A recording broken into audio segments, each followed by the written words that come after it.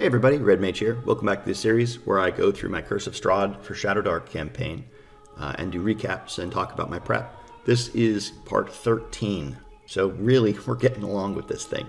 We've actually played quite a few times since my last video. My last video was back in February, and we've played a lot, basically every week since then, or with a couple weeks off, but really it's been quite a bit. So we've covered a lot in the campaign. I'll try to cover it all today, because the players have gone through the Abbey of St Markovia entirely. They went back to Vallaki, they spent a little time there, and then they went, in our very last session, they went to the Castle Ravenloft, and that's where we left off our last session. So I'll try to cover all of that, and then talk about the prep that I did for both the Abbey and, or how the Abbey turned out, but then also what I've done for Ravenloft itself. And if you've seen my other videos on Ravenloft and how I was going to prepare it, I took some of that, and then I modified it a bit, and I took, well, you'll see.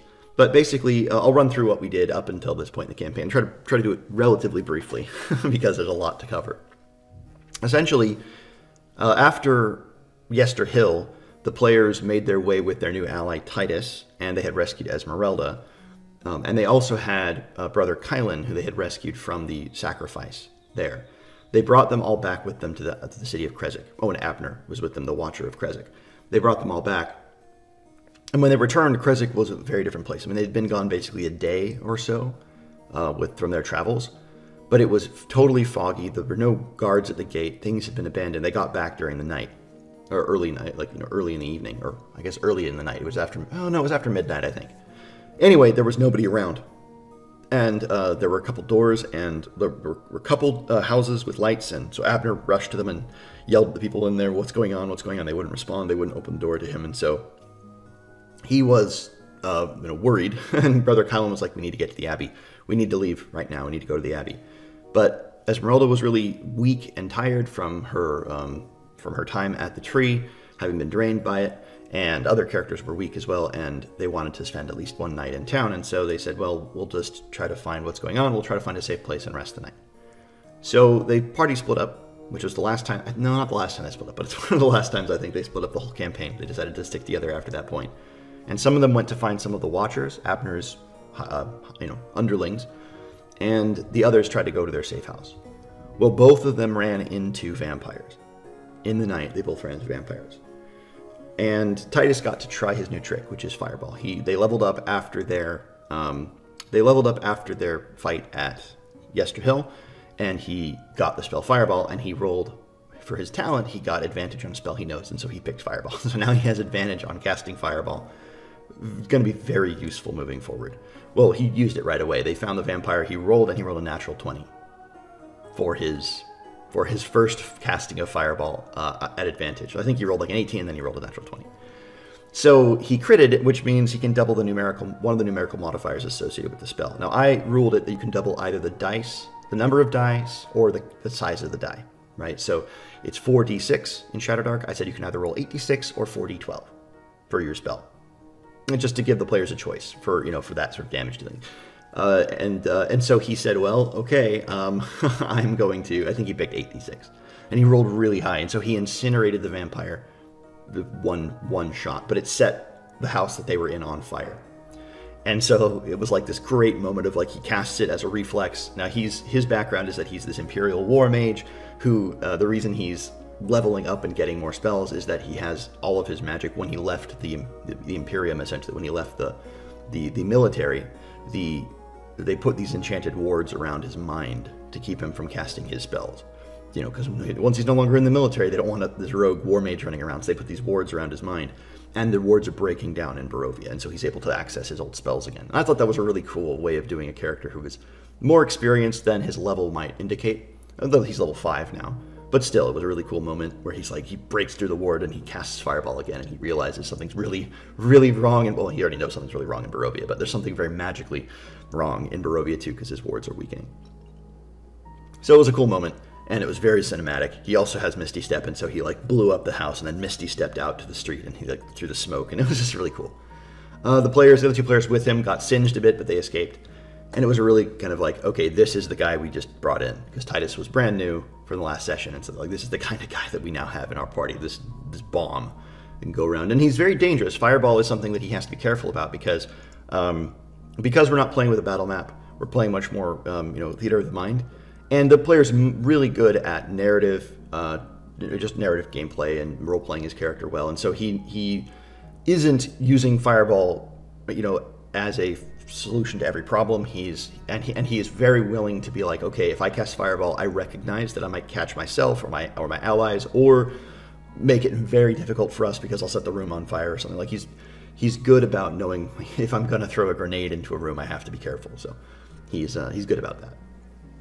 And the nice thing about Fireball and Shadowdark is that 4d6 is a lot of damage, but it's not like game-breaking a lot of damage. 4d6 is a lot of damage for most low-level creatures, but against higher-level creatures, it's not going to kill them in a hit or something like that. So I'm not worried about the damage output that he can do. It's cool, and I'm glad that they have a high damage output, but it's not the end of the world. And if they lose it, it's also not the end of the world. If he does happen to roll, two fails in a row on his advantage cast, then he loses the spell, and that's that. It would be a serious blow to them, but it wouldn't be the end of the world.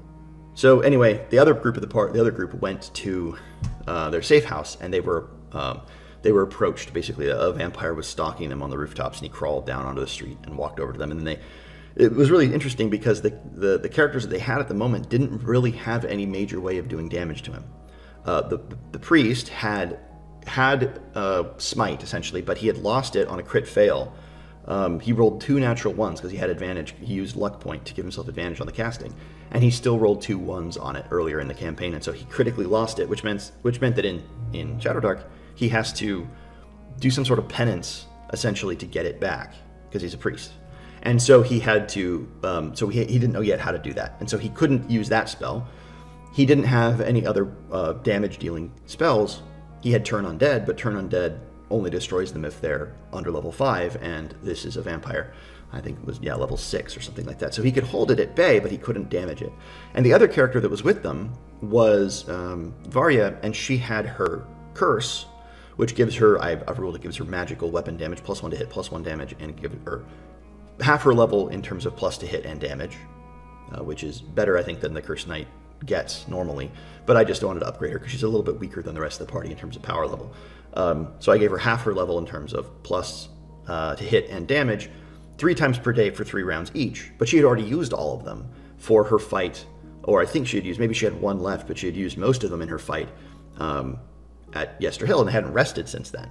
So she had 3 rounds where she could even damage the thing because, it's this vampire, so it only takes damage from magical sources. And so she could give herself magical damage for 3 rounds. And she did, and she got it low, but she didn't kill it.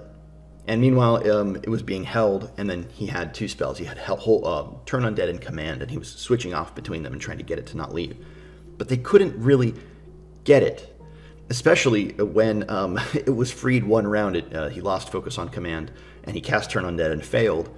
It leapt on him or Varya and bit and drained hit points and healed itself. And so they were like, oh my goodness, we can't kill this thing. And then finally, he rolled a crit success or something on his Turn Undead, and it rolled badly enough that it was turned, and so it just ran because he kept failing. That's right, he kept commanding it, but he kept failing his Turn Undead, and so he kept saying kneel for its command, and so it was stuck there. But then he would try to Turn Undead, and it would run. So he finally it failed, and it ran off into the darkness, and they were like, let it go because we can't fight that thing. So it was a really creepy moment. On the one hand, in the one part of the city, they had this battle mage destroying a vampire in 1 bomb as he broke through the chains. It was very anime cinematic in my mind. And then on the other side of the town, you had them desperately trying to hold this thing off as it was getting closer and commanding it and holding the holy symbol up, and it was very also cinematic, but without a combat really. Anyway, the 2 groups met up, and they realized that Krezk had gotten into a major problem, and so they basically said, okay, we need to hole up for the night and just try to survive the night because bad things are happening here in Krezk. So they did. They went to Watcher Abner's house. They sealed it up as best they could, and they rested the night. And they talked to Esmeralda about what she knew. They told her what they knew. Kylan added a little bit of his own information, and then they went up. And then they all slept the night. The next day, during the day, Abner said, I'm going to gather as many people from Krezk as I can, and I'm going to get up to the Abbey by nightfall. So you guys, I don't have to go there right now. You want to head there right now, that's fine. I'm going to stay in town and gather as many survivors as I can and get out of here. And they were like, okay, because during the day they felt comfortable with him doing that. They're like, we've dealt with Yester Hill, we've killed a lot of the witches. Vampires aren't going to come out during the day. We don't know if there's other undead around, but we think we're okay. And so they did. They just left him there with the other, with not really any other survivors. They just left him there, and they went off to the Abbey of St. Markovia. It was a really great moment of like reprieve a little bit. The morning came and they felt like almost a sigh of relief as nothing had happened during the night. So they rode up to the Abbey of St. Markovia. And on the way they met up with Brom Mardukov, who had said he would be on the lookout for them. And so that was the end of one of the sessions, and we started the next session. And Brom approached them and said, hey, there's some stuff going on at the Abbey. First of all, most of the monks are like covered up in bandages. And it looks like they're sick. And I haven't seen the abbot the whole time I've been watching the Abbey for you. And there are lots of people going into the Abbey. Lots and lots of people going into the Abbey grounds, like to survive. Like lots of people from the surrounding towns and farms, like they're holding up in the Abbey. It looks like, it looks fine so far. There's no violence or anything breaking out, but it looks like it's not a great place. Stuff's happening there too. And he said, I haven't seen your friends. Oh, no, I saw your friends. That's right, they're there. Yeah, Irina and Frilsha. Irina and her friend from Vallaki who had come ahead of them. They're like, oh, yeah, they're there. He's like, I saw them up top, up in the Abbey itself. But I've also seen, by the way, just so you know, I've been watching it during the day and during the night. And during the night, there are these boxes going in. People are delivering crates to the Abbey at night. And then they bring them out, and he said they look lighter coming out than they look going in. And they're like, wait, so they look lighter going, oh, coffins, vampires, for sure, that's what they thought. Well, it turns out it was just bodies. But they thought it was going to be just coffins, or vampires. They're like, oh, great, okay. And well, the first thought was, okay, maybe they're kidnapping people and taking them out. But then he said, no, it looks like it's lighter going out than in. So they're like, okay, so they're bringing something in. Oh, they must be bringing bodies. Oh, it's probably vampires. So they were going into the Abbey of St. Markovia forewarned that something was wrong there. And I was glad that they had set that up. They said, Brom, why don't you go watch the Abbey? And it paid off. They knew that there were bad things going on. They knew in particular about the crates. They knew about, just the things that were happening before they went there. And it paid off for them. So Brom said, hey, I'm not going there. I might come back to the Abbey in a few days. I'll take messages from you back to Vallaki. Do you need anything? And they were like, yeah, tell them this, tell them that. We rescued Esmeralda. Figure out what's going on back in Vallaki and report. And he was like, all right. So he flew off. They went to the Abbey, and they found that the monks had indeed let people into the grounds below, but they weren't letting basically anybody up to the Abbey itself. And there were a handful of monks who were helping to minister to the people, who were trying to organize them, get them supplies, ration and things like that. But most of the monks were not down there. And as they approached the Abbey, they were told, hey, there is this disease going around. It seems like leprosy. But it's not catching. The monks who haven't caught it initially haven't caught it now. It's not spreading, so you're not in any danger. And they were like, yeah, right, but that's not how leprosy works. So whatever it is, it's not that. But as they went up, they did in fact see monks who were totally bandaged up, all but their eyes, or just a little bit of their faces visible. And a couple of them, noticed, had really yellow eyes. And they were like, uh-oh, that's not a good look. But they met a couple monks who seemed fine. And Brother Kylan was like, yeah, I didn't mention that because I didn't think there was any reason to tell you. It's not a big deal. I haven't caught it. Brother Vasily hasn't caught it. There are a handful of us who haven't caught it at all, and it's really just the abbot and those around him.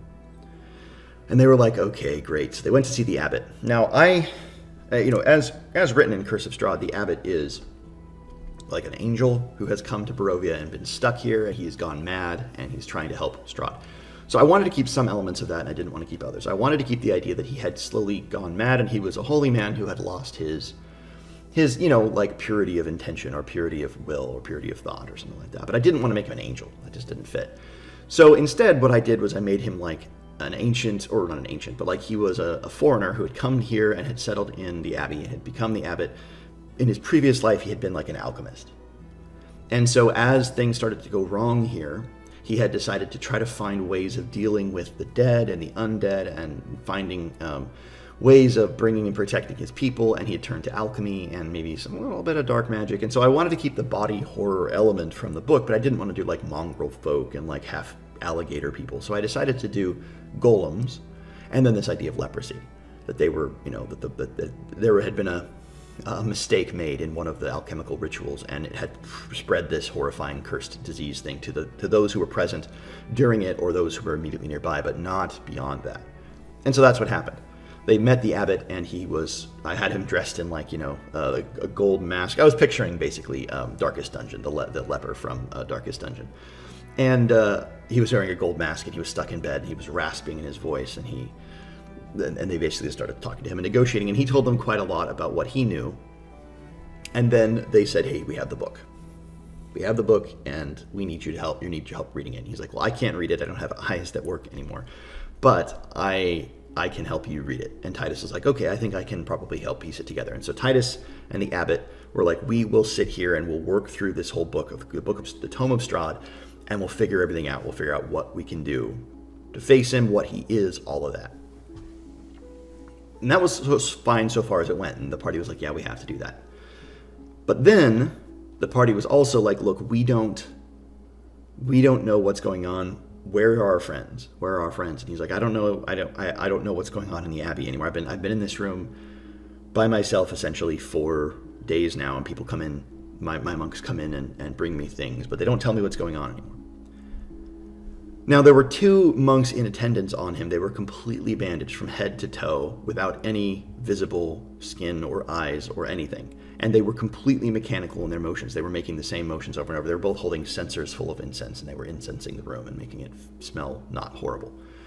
And that's all they did. And so when, one of the characters, Arthur, like bumped into it to try to see what it would do, it like stumbled a little bit, but then went immediately back without making any motion of recognition that it was there. And they were like, these are definitely not living, right? They're not living. And so the priest raised his holy symbol to turn undead, and it didn't affect them. He rolled really high, it didn't affect them. So it's not undead. Okay. Well, they were golems, and they had been, brought to life by alchemy and science and electricity and all this stuff. So they weren't undead, they weren't spirits, they weren't turnable, but they were certainly not living. And so that's what they asked him, are these monks dead? And he was like, yes. And they were like, what are they? And he was like, the products of my hubris, or something like that. I can command them, so do not be afraid, or something like that. And they were like, oh, great. The monk, the dying abbot has these golems, flesh golems that he's created that he can control. Well, it turns out that he had also, he told them, do not go down into the crypts. Do not go into the crypts. It was like a command. You can't go down there. I give you free reign of the Abbey. You can do what you'd like. You can do research. You can rest here. Don't go into the crypts. And they were like, well, okay, fine, but we're going to go into the crypts. I mean, they didn't say that to him. They said that to each other. They're like, we're going into the crypts, right? Well, so they went to find their friends, Irina and Frilsha, and they weren't anywhere. They couldn't find them. And Frilsha's brother, who was a monk there, Brother Vasily, was like, I haven't seen my sister in weeks. What are you talking about? And they're like, dude, we know that you've seen her. We know that she was here. And he seemed like he was like, maybe I dreamed about her, but I didn't see her. So he obviously had some mental block, and they're like, this is definitely vampires. This is definitely vampires. This is definitely vampires.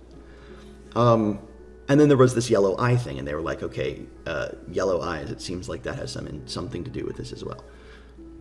Now, I think that was the end of one of the sessions. Or no, that was, what happened was, that's right, they gathered everybody, and they were like, Brother Kylan, we need you to go and figure out where Irina and Frilsha are, because you're a monk here, and you can figure it out. And he's like, sure, I'll go and figure it out. You guys wait here. And he goes into the Abbey and just doesn't come back out. And they're like, great. So they go into the Abbey after him, and they find him dead in the courtyard, or in the sort of inner solarium. He's been pushed from the upper level, broken neck, he's dead. And they're like, oh man. And it was really funny. The party didn't like Kylan. Remember, I mean, if you guys remember, Kylan was the guy, Brother Kylan was the witch burner in Krezk. He was the one who was rounding up people he thought was associated with the witches there and killing them. And when they first met him, they're like, this guy is he believes what he's saying. He's a fanatic. He's dangerous. We have to be careful about him. And then they rescued him from the witches out in the Yester Hill, and they were like, okay, he's not bad, or he's not on the devil's side, but he's a fanatic still. He's crazy. He's actually kind of worthless when he doesn't have his army of inquisitors around him. He's worthless. He's just a peasant. But his death really affected them. They were actually upset. They were like, man, we should have seen that coming. Here was a guy who, for all of his faults, wasn't on the devil's side. He wasn't on Strahd's side. And he wasn't involved in whatever this madness is at the Abbey. He could have helped us. He was normal. He wasn't affected by any of this stuff. And And the hags had said that they couldn't charm him or something like that, that he believed what he was saying, and they didn't like him. So he was clearly, could have been useful. Dang it. Oh, man. And like, one of them was like, man, I wish we hadn't sent him in there alone. I wish we had kept him with us. I didn't even think about the fact that he would be in danger. And anyway, that was where we ended one of the sessions as well. That was great. That was super fun. And then when we got back, they were like, okay, we need to deal with whatever is going on in the Abbey right now. We need to deal with it. And at that point, it was in the evening, and Abner had arrived from Krezk with all of the survivors. So he arrived into the Abbey grounds, and he came up to meet them. He was like, hey, I'm here. I've brought my people to Krezk. They're safe as they can be. I want to help you. You guys are doing something important. I need to help you. I'm valuable. And they were like, great, you're on board. So they got a hireling, basically. They got a henchman. Abner is now their kind of frontline muscle. I'm using the gladiator stat block, although I'm dropping the, from Shadowdark, although I'm dropping the AC down. So he's only got AC 12. But he otherwise is just the gladiator stat block. And he's now fighting alongside them. And that's really good, because what happened next, they needed him. So this entire time, Titus, Esmeralda, and the abbot, with those two creatures, have been going through the book. And so the other party members, now with Abner, decided to go down into the crypts. Before they did, they went to the abbot and they told him, hey, Kylan's dead. To a girl and her, our two companions, Irina and Frilsha, and their handmaiden, they've gone missing. They were in the abbey. What's going on? And the monk was like, the abbot was like, okay. My first successful creation was a monk, Brother Cyrus. And he, or Brother, I forget what his name, I forget, it was one of the Bellevues, basically. It wasn't Cyrus, but it was one of the Bellevues. And he said, Brother so-and-so, I brought him back. And he is the one who I taught all my secrets to. He's the one who is currently doing alchemy, because I can't do it since the thing. He wasn't affected. He also can control these creatures. Perhaps he's the one that killed Brother Kylan. Perhaps he's the one who took your companions. So I haven't done it. And they believed the abbot. They were like, yeah, we actually believe you. We don't think you're the one involved in this.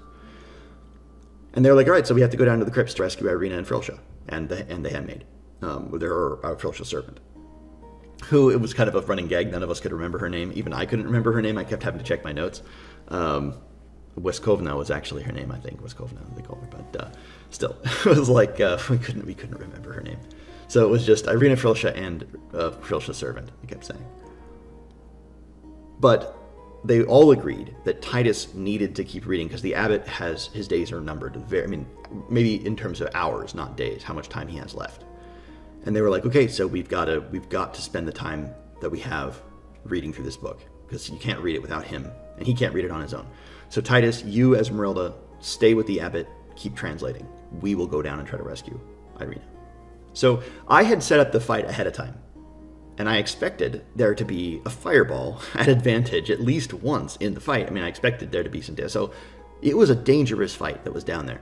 There were a grand total of 4 flesh golems, which, if you know, in Shadowdark are nothing to sneeze at. Plus, Brother, I think it was, Brother Bellevue, I'll just say, who was sort of a kind of a flesh golem, although he wasn't in the same stat block, and I gave him more like mage abilities, but I flavored them as alchemy, so he could like splash bottles of lightning and stuff like that, or he had like a lightning little device, and he had like, bottles of acid and things like that he could throw, and bottles of alchemist fire, basically. And so it was going to be a tough fight. So they went down into the first level of the crypt, and they faced one flesh golem, and it was like they took it, they killed it. It wasn't a big deal. It was a big deal, but they killed it pretty quickly. A couple rounds of combat, and they saw how dangerous it could be, especially when it went crazy. Because I had it, I changed the stat blocks a little bit so that it did a little bit, had a little lower chance to hit. Maybe like I think I dropped it by 1 or 2, and so it was. But it was dangerous, because when it went crazy, it got extra damage, and it would smash the target it was attacking. And so it could really kill you in one round if you were unlucky, if it got a crit, or if you just didn't kill it after that one round. So it was a very dangerous opponent. And they're like, okay, we got one. And then they moved into the room beyond, the room where the lab was, the alchemy lab that had been set up in the crypts. And there were 2 of them guarding the entrance. And they could see that this was sort of a dissection room, or like a preparatory room for the lab. And there was a table with Frilsha's servant, who had been kind of cut open on it. And there were books and, beakers, and it was definitely like a lab or part of a laboratory. And then there were these two unmoving, golems on either side of the door to the room beyond, and they could hear gagged, yelling or screaming, and they could hear a guy laughing and talking about how he was going to create his bride. He was going to create Vanya or Varyanka or whatever. He was going to create his bride. So he had gone crazy, basically. He was going to create, and he had taken Irina because he was going to use part of her to make this flesh golem. So there was a fourth flesh golem, two at the door, the one they had already fought, and one in the room that was tied down, and it was kind of like half complete. So they decided they had to go for it, and they went for it. Now, before they had gone down, I had the abbot bless their weapons, and he had blessed them with like extra d6 damage, and it lasted for like 24 hours or 10 hours or something like that. So they could have it for the whole fight, and that was very valuable because it was the difference between success and failure. I also ruled that if the flesh golems had an AC of like 14 or 13, and I ruled that if you hit within 5, if you rolled within 5 of their AC, so their AC and 4 above it, then they were resistant to your damage. But if you rolled above that, you got like the weak vital points, and so you'd actually do full damage. And so with non-magical weapons, and so Abner's sword was enchanted. I think that was the only one that was enchanted, and they were all blessed, so they had an extra luck token. But they had to deal with that. So it was a rough fight. I mean, by the end of it, the only reason they won, really the only reason they won, was I was doing simultaneous initiative. Because in the round that Ulysses, the priest, went down, he had chosen to cast Cure Wounds. And so I had them both occur simultaneously. So he went to 0 and healed himself on the same turn, so he went back up. That was the only reason he didn't go down. Because if he had gone down, they would have had no healing. And they would have died. They would have all died, especially Arthur, because Arthur went down. By the end of the fight, Arthur had gone down to 1 constitution. He was at 1 because of my dual system of health and constitution. He had been down. He had 1 hit point left, and they literally had to rush because I rule that every round you're unconscious, your constitution drops by 1 if you're in that state. And so he was bleeding out at 1 constitution. If Ulysses had failed his Cure Wounds check, Arthur would have been dead. But Arthur was healed, and so his hit points went back up, but he was at 1 constitution. And about halfway through the fight, Brother Bellevue came out and started hurling his things. And what I said was that he had these lightning bottles, these bottles of basically light. And so he'd throw them, the flesh golems would grapple you, and they would start to hit you. And he would throw it at the flesh golem, and it would heal the flesh golem and damage you. So he was like this little bundle of damage and healing, and they were like, we gotta kill this guy. So they focused fire on him, and they managed to get him to rush back to the other room to free the last flesh golem, which was this bride that he was creating. And he was trying to unstrap it and free it, and they got to him and killed him before he could. And so then they just killed the last one as it was strapped down. But it was such a close fight. I mean, again, Ulysses almost died, Arthur almost died, and if Ulysses had gone down, it's very likely at least Arthur, probably maybe Arvaria, and I know who knows Abner, but like the party could have been a TPK, except for the fact that Titus wasn't down there. But it could have been, and it would have been real bad. But they managed to pull it out, and it was like I didn't pull any punches. I just like, look, this is what's down there. They decide to go down there without their full complement. They know how dangerous it is. They know that these things are, once they fought the first one, they know what they're getting into. They're going into this with eyes open. So it was cool. It was really cool, and they managed to survive it. It was a great fight. It was awesome because there was 2 great fights back to back. There was the fight, or back to back, a few sessions apart, but the two fights that they had done were the fight at Yester Hill, which was epic and close and intense, and they all had a good time. And then there was this one, which was epic and close and intense. Now, Titus had been sitting out the whole time, but what I was doing was I had a document with all of Strahd's stats and a bunch of information about Ravenloft and his backstory and history and stuff. And as the session was going on, I was feeding it to him. I was texting it to him on Discord privately. And so as the session was going on, he was getting more and more information. Even though he wasn't involved in the actual fight, he was still participating on his end by reading through it and doing all that stuff. So it was still cool for him, I think. And he enjoyed it. And he kept sending, memes throughout the fight too to us, like about what was happening. So he was engaged. He was interested. And later on, we talked about it. And he was like, actually, that was super fun for me to watch it while I was getting more information. And I could look for the right meme and send it at the right moment. So he enjoyed it, even though he wasn't involved in the fight itself. But as he was getting information, he was getting Strahd's stats, he was getting his backstory, he was getting how to defeat him, and how Strahd can fully arise and all this stuff. So he got, by the end of that night, he had almost all the information about Strahd that I had, which I wanted at some point to do. I wanted to give the party enough information so that they could, enough mysteries, right? We've been playing since September, right? Since the end of September. They have had no idea what's going on for a good portion of that. They finally started to get some clues. I wanted to just give them what was going on. Here's what Strahd's is. Here's what he's doing. Here's how he's going to try to do it on his own timeline and in his own way, and who knows, beyond that. And there were some details they didn't know, but I gave them a lot.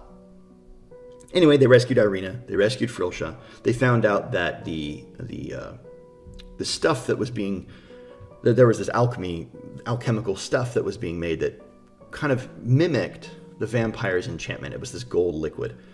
It had the consistency of blood, but it was gold. And if you consumed it, it seemed like it put you in this sort of soporific, susceptible state. Now, they never figured it out what it was or where it was coming from. It was coming from the vampires. It was coming from the cult. They had infiltrated through one of the brothers, Brother Halleck. They had infiltrated the monastery. They had influenced Brother Bellevue, and they had helped him create this stuff, and it was basically like spreading through the monks that was spreading this mind control stuff. But with this blow, they had stopped it. So basically the leprosy curse had spread through most of the monks and killed off many of them, was killing off the rest. Those who were unaffected were being enchanted. And so Vasily was enchanted. Kylan hadn't been around, so he wasn't affected, but Halleck was, and a handful of the others were as well. So essentially it was, it was they were trying to tear down the abbey. The cult was, and Strahd through the cult. So they returned. Irina, Frilsha, Vasily. Vasily had been with them too. That's right, Brother Vasily went down with them, and I essentially just said all he does is once per round he prays for you, and I rolled randomly for who he was praying for, and that person had advantage on what they tried to do that turn. So it was a really good boon. He had like 4 hit points, and he never got targeted. And they were like, we should seriously consider bringing this guy with us. If he can do this, just like every round, and I was like, yeah, that's what he does. All he does is he gives advantage to somebody else. So they were like, man, we should seriously consider taking him with us. They ended up not. They left him back at the Abbey when they left. But still, Vasily could have provided that as a sort of henchman boon, So that was the end of another session. At the beginning of the next one, they went back up, or I think they went back up and talked a little bit, and then that ended. They decided that what they were going to do was they were going to rest up because they had to rest for a few days. Because Arthur was down to 1 constitution, they couldn't afford to rush right into things. They had to rest for a couple days. And so they did. They stayed in the Abbey for a couple of days. The abbot basically fell into a coma and was dying.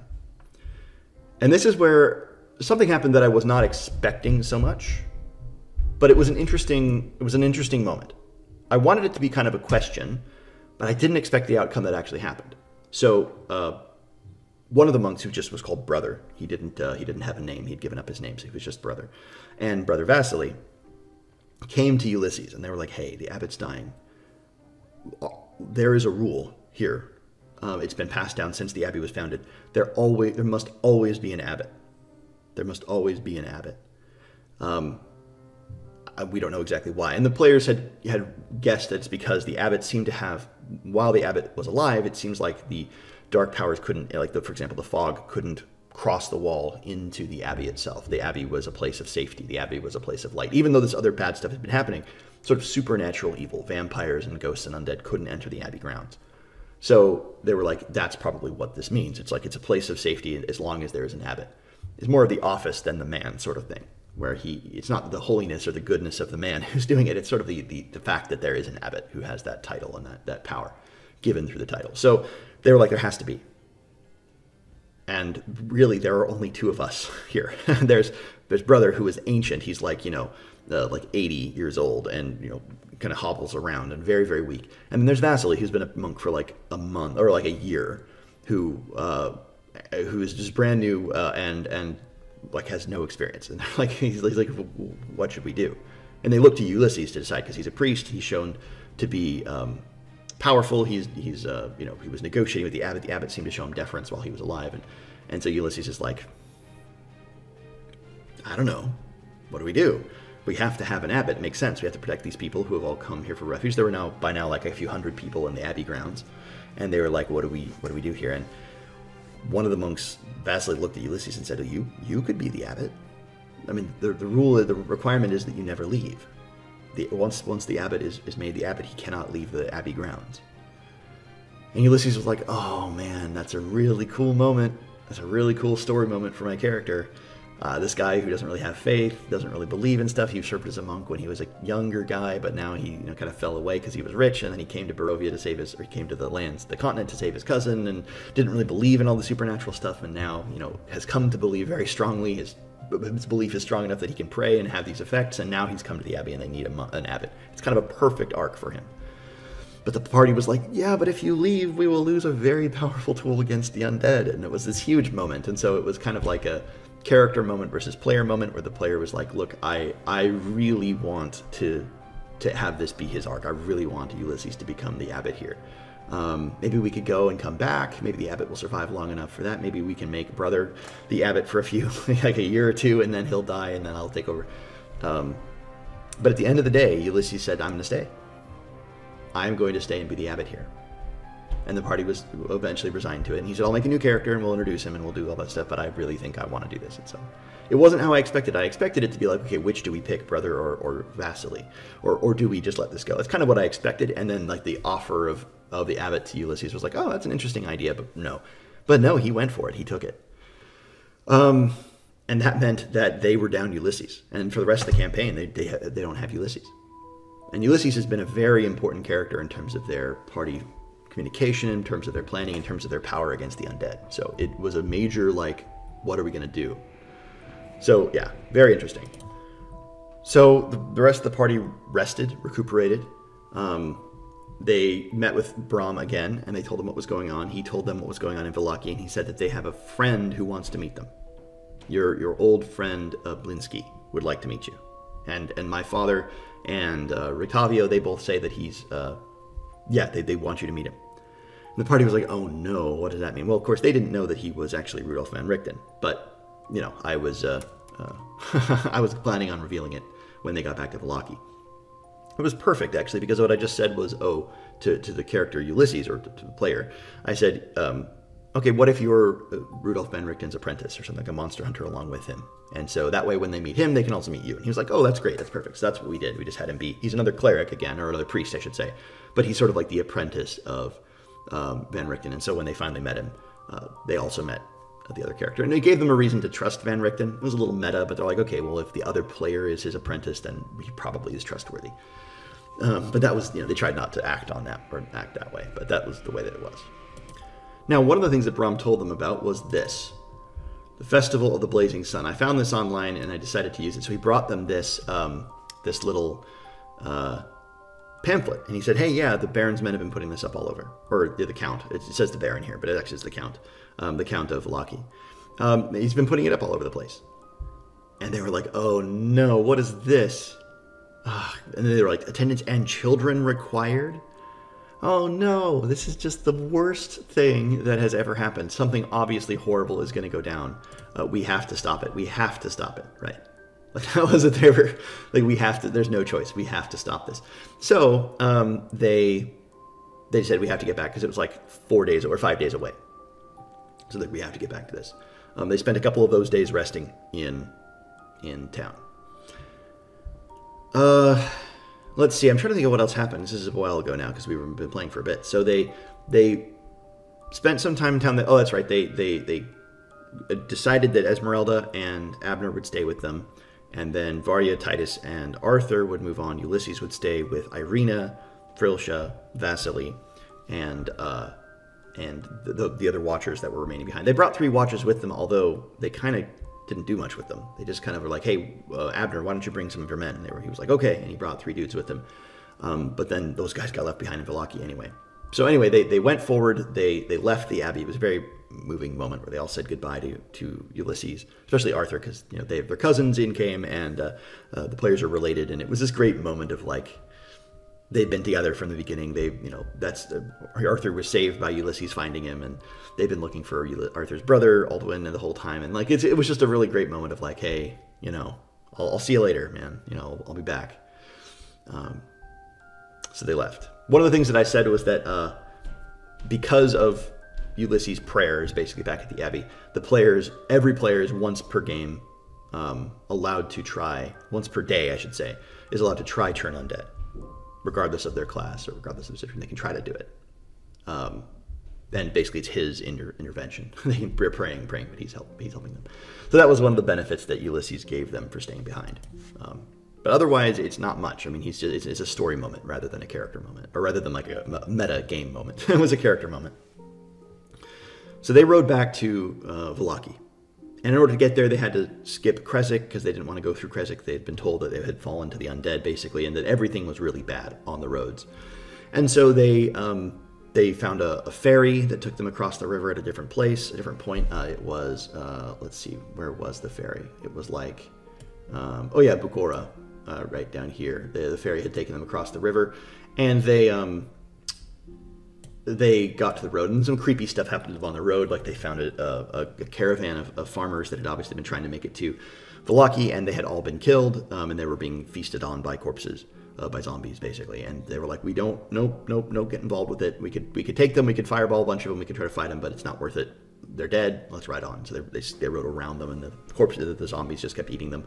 They rode through villages, and they found that most of them had been destroyed. They went through one, Varesh, this one here, and they saw that it hadn't been destroyed. But at each of the 4 entrances into the city or to the town on the road, basically a very primitive flag had been erected with the symbol of the House Ravenloft, the symbol of Strahd, and so the people of Varesh had accepted him as their master, and they had been spared.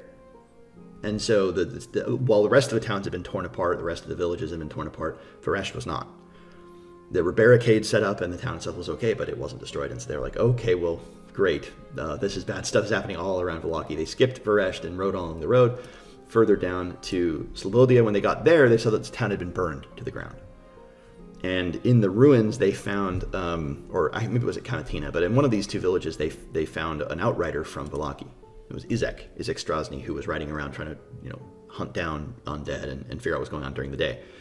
And they talked to him, and he was, basically, he was like, hey, they're, what are you guys doing? And they told him they were enemies of the devil, and he was like, okay, good. And they were like, we're going back for the festival, and he was like, oh, good, all will be well. And they were like, does he mean that? And I was like, there's not a hint of irony in his voice. He believes all will be well in Vallaki, or all is well and all will be well. And they're like, okay, so this guy he's drank the Kool-Aid. He's really loyal to the Count, but he is pretty wicked. And they knew that from before. They knew that he was pretty brutal. And then when they got to Vallaki and they asked about him, they were like, yeah, he's brutal. Someone said he was born for times like this, and they're like, "Oh, that's a bad description for a guy in a world like this." So they didn't like him very much, and they were like, "We could just kill him now." They're like, "No, maybe he'll be useful later because he's opposed to the devil, so who knows what it will do." So they got back to Vallaki and they found their old allies again, Rictavio, Erwin Mardukov, and then they met Van Richten and his new apprentice. Whose apprentice's name is Ansgar. He's the priest, and that was played by the player who played Ulysses. And they had a big sit-down session and a conversation about what was going on. They told him everything they knew. He told them everything he knew, which was, hey, the cult is operating in the town. It's being led by Fiona Wachter. The son of the Count is involved with it. He serves the devil. The Festival of the Sun is definitely a trap. Something bad is going to happen there. I don't know what. The Order of the Silver Scale are not trustworthy exactly, but I do know that they're protected from enchantment and from charm effects. They can't be beguiled. Whatever they're serving is protecting them. So they could be a very useful ally against the devil, because one of his primary methods of entrapment is that charm, and he and his minions, they break the minds of those that they fight. And so because the Order of the Silver Scale seem to be protected from that, they might be useful. But he sort of said like they might be useful idiots. Like they're really not, they're not going to be trustworthy. They're like a mad dog. If we can point it in the right direction, right? That's all we have to do. Point it in the right direction and let it bite. We just hope it doesn't bite us, basically. But he's like, I can handle it. I know the words. I know how to command a dog. I know how to do it. And so he was very confident, Van Richten was. I mean, perhaps overconfident. But they were like, all right, whatever. He said, I know where Baba is. Baba is, and he kind of explained what she was, one of the devil's lieutenants way back when. She's sort of taken on the old worship of the Ladies of the Wood, or the Lady of the Wood, as just like a way of getting in the minds of the people. But she's not that ancient. She's just a hag, essentially, a very powerful witch who has extended her life and is serving the devil here. And she's dangerous. She's very dangerous. But you've given her a powerful setback in the west by killing her tree and burning her tree. And she's very unlikely to be able to assist him quickly. So if we want to strike the castle quickly, we could, and we won't have to deal with her as well. And she's a very powerful foe. So if we could do that, well, we could strike quickly. He said if we don't, what we probably want to do is split an attack so that she is attacked first, or she is attacked simultaneously with the castle. And then, of course, there's this festival coming up. And so they discussed what to do. They were like, well, could we go get the Sun Sword? Could we go fight her? Could we deal with the festival and then go fight her? And then they had lots of permutations of what their plan was. Should we go meet with the Vokters, because we could try to get the township on our side and maybe we could go talk to Izek and try to convince him to fight with us. And there were just lots of things that they could do. And I told them, by the way, so that they knew at this point, too, that Baba had the icon of Ravenloft. And they had discovered that what it does is it refreshes the souls of those who pray before it for a certain time. Basically, you pray as an out of combat, maybe 10 minutes. You can get the benefits of a long rest once per person. And in the castle, that would be insane. They're like, oh, that's so good. You get the benefits of a long rest, get all of our spells back, heal to full, maybe get some of our constitution back, and maybe get some of our stress healed. That would be so valuable. But they're like, oh, but that involves us going way out of our way, and we have to go deal with Baba, and who knows, that'll be dangerous. And then there's this festival, and then, of course, during this whole time, Strahd's getting more powerful. Obviously, the valley is fading quickly. Vallaki itself, in my mind, I had the image from the Castlevania anime, where the city is like barricaded and the winged creatures are attacking it every night. That's what's happening to Vallaki now. There are stakes of the thing's heads, and the people are harried and terrified, and the town's guards are on the walls, and every night there are these things that fly over the walls and get into the town or attack the gates. And so Vallaki is like on its last legs. It's not doing well, and they're like, we have to act quickly. So they decided, okay, what we're going to do is we're going to get the Order of the Silver Scale, because they hadn't trusted them. They didn't interact with them. They're like, we're going to try to, through Van Richten, who has had some contact with them, have them disrupt or affect the Festival of the Sun, of the Blazing Sun, and we will go to Ravenloft at the same time that day, because they knew that the cult would be active in Vallaki at the time. And they know that there's about 100 cult members in Barovia, around there. And they're like, well, a good number of them will probably be in Vallaki for this festival. So if we go during the day of the festival, not only will it be day, and so the bad stuff in Ravenloft will hopefully be more quiet or more asleep or less engaged and less active, but also the cult, which is operating out of Ravenloft, will be at least partially diminished by their numbers going to Vallaki. They're like, great, that's a really, really good idea. So that's in fact what they did. They waited until the morning. They got some supplies. They made some last preparations, and then they went to Ravenloft. Now, they had been told that the Count doesn't allow anybody he hasn't invited into his castle. And that was the old tradition, is that the mists of Ravenloft, the mists near Ravenloft choke any who are uninvited. They didn't know how true that was, but they were like, we better not risk it. So let's just bring, because they had been having these dreams of Strahd saying to them, come, bring my sister, bring the book, come. Because, of course, Strahd is inhabiting the body of Ismark. His spirit is. So bring my sister means bring Irina. So they had been invited, and so they were like, all right, well, let's go, those of us who have been invited. And basically that was the party, the four of them. And, there's a little hand-waving here, because why would Ansgar be invited? Why would Van Richten be invited? But they really wanted to bring them, and I was like, well, maybe he wants to deal with everybody in one fell swoop, so all the major threats. So he invited all of them in their dreams. So Ansgar, the Arthur, Ulysses, Titus. Ulysses not there, but Arthur, Titus, Arvaria, Ansgar, Van Richten, Esmeralda, and Abner. He didn't invite Abner specifically, but Abner was like, I'm part of your household, right? And a noble invites a person, he invites their household or their servants. And so Abner was like, I was like, yeah, that's reasonable, right? So Abner is kind of their retainer, which means he is invited by proxy. But they didn't bring anybody else. They left the three other watchers that they had brought with them from Krezk. They left them behind to protect the Blue Water Inn. Rictavio stayed behind. The two Markovs stayed behind, and the Order of the Silver Scale, none of them came. None of them were involved. So they never even went for the Sun Sword. They never went to Vladimir Horngard. They never did any of that. They just completely left that on the side and were like, nope. Nor did they go and try to deal with the Wachters. I had Stella Wachter be a mage that could have, if they could have awoken her, she could have been valuable, but they didn't go to see her at all. They were tempted. Varia was tempted that last day in town. They were like, they heard the story of this girl who had been learning magic before she'd fallen into this coma, the daughter of Fiona, and Fiona was clearly leading this devil cult, and she was like, I wonder if I could do anything there.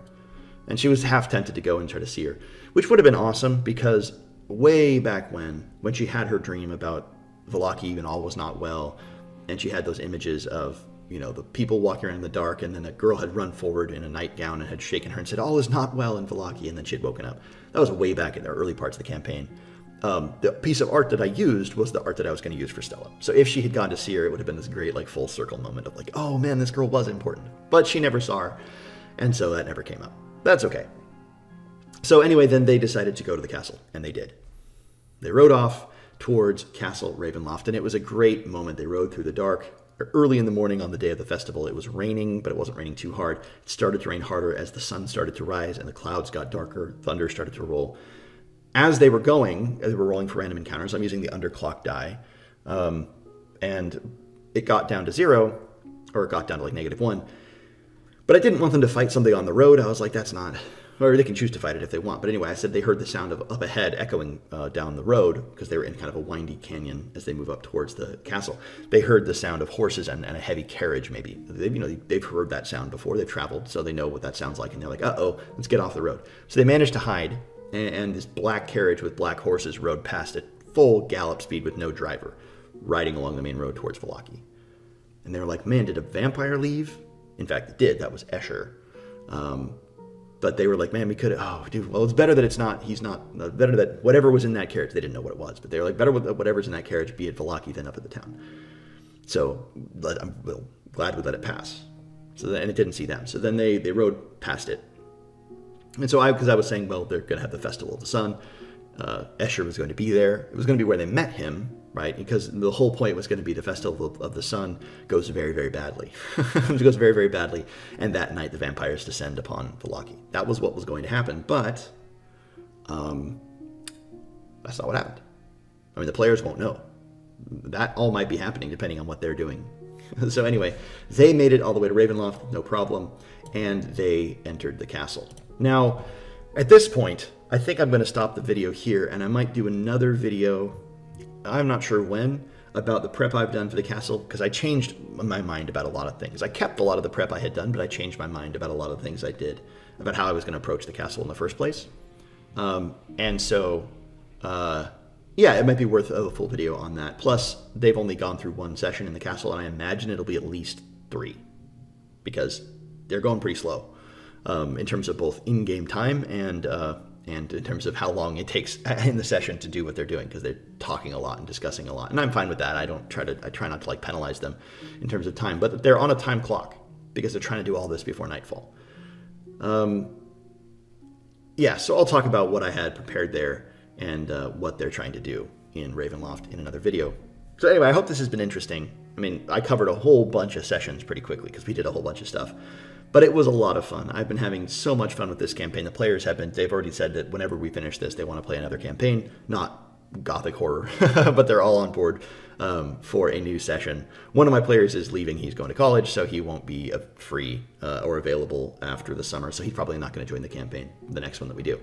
But the other 3 players are all on board and very interested in continuing to play to see where it goes. Well, certainly finishing off this campaign and then taking a break and then starting a new one.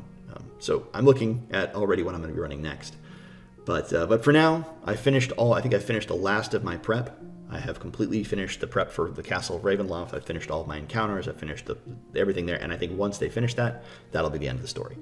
So, you know, regardless of how it goes, if they all die, if it's a TPK, then that's the end of the story. It's unfortunate, but it would be sad. If they manage to destroy Strahd, then that would be the end of the story. But if they manage, there are tiers of victory, things that they can accomplish that will be more or less totally successful.